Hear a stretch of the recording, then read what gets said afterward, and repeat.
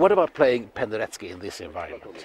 Playing anything in this environment is amazing. I mean, of course, Martin told us a lot about this specific place, and it's incredible. I mean, it gives, of course, so much inspiration to have this incredible space and natural beauty and power around you, and so it was something very special.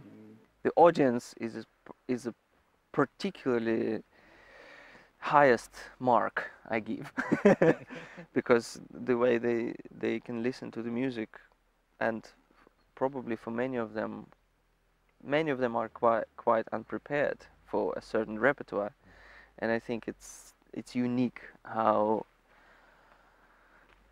silently and how they were involved with the whole process.